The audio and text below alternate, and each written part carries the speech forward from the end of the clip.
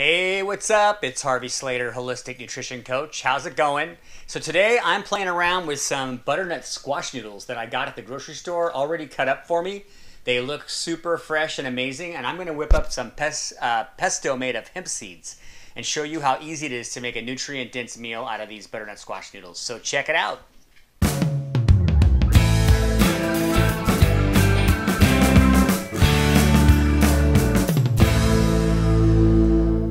Okay, what I love about making pesto is that you can put everything into a Cuisinart or food processor and just grind it up. You don't have to cut anything or do any kind of chopping, just nominal peeling of some garlic cloves and just pulling the basil leaves off of the basil, and that's about it.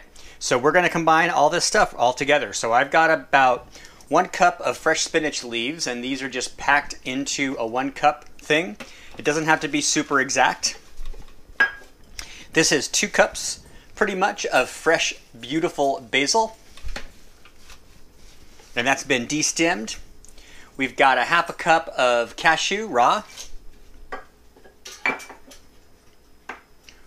1/3 cup of whole hemp hearts, aka hemp seeds.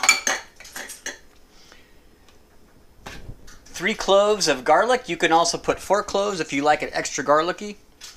And then we have 1/4 cup of extra virgin olive oil.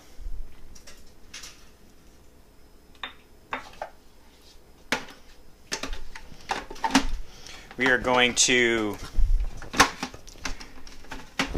put the top on this baby and give it a spin.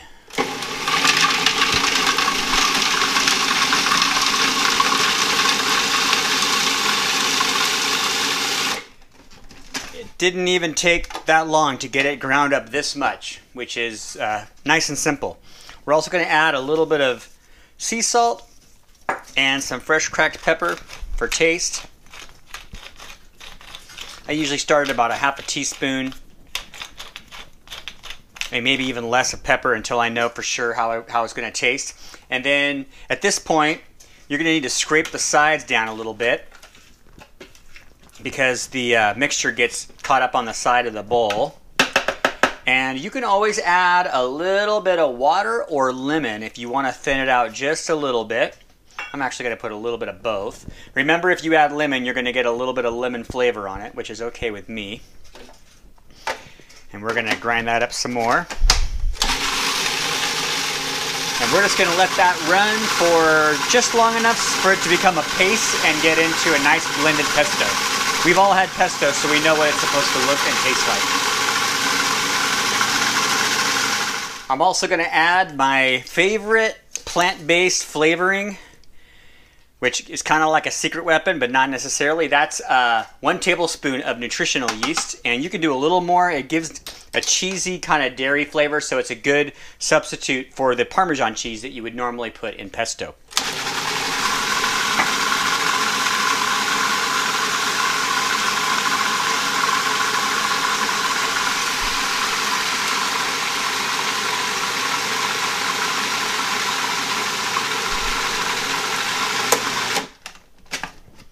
Okay, and you always just want to have a little spoon so you can taste and make sure it tastes good. Oh, those flavors are balanced just perfectly. So now we're ready to make our butternut squash.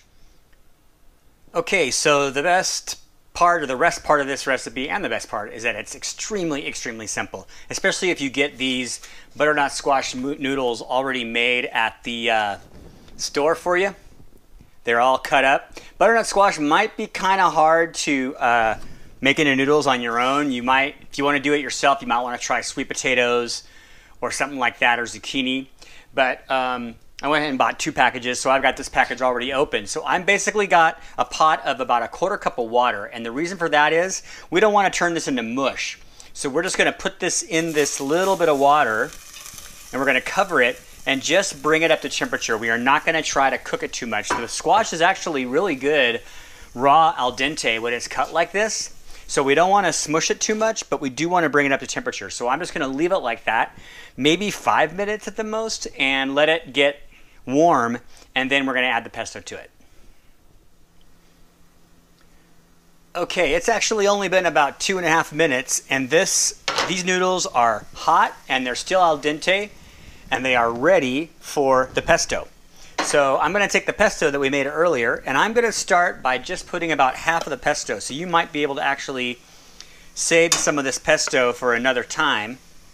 But you basically just put it in there, and it should be a little bit of moist from all of the, from the little bit of water that you put in there in the beginning. And you're just going to toss it gently, and see, this is why you don't want to make the noodles too mushy, because once you mix it up, you want it to be really good consistency. And you might want to actually go ahead and add just a little bit more water or broth to it, because that'll just help the pesto distribute a little more evenly around it, so it's not too sticky. Because pesto with the nuts and the hemp seeds has quite a bit of fat in it, and that's another reason why we didn't saute the noodles, because I didn't want you to add any more oil than you had to. But this is basically what it looks like, and then I'm going to go ahead and I'm going to put a few beautiful fresh heirloom tomatoes. I think the fresh, cool tomatoes along with that is going to look really, or it's going to taste really, really good. And then I'm going to garnish the top of it with a nice big fresh sprig of basil. And there you have some absolutely gorgeous butternut squash pasta with hemp seed pesto and tomatoes. Totally 100% plant-based, super nutrient dense, and super awesome and good for you. Let me know what you think. Make it soon and let me know. All right, thanks for watching. Bye for now.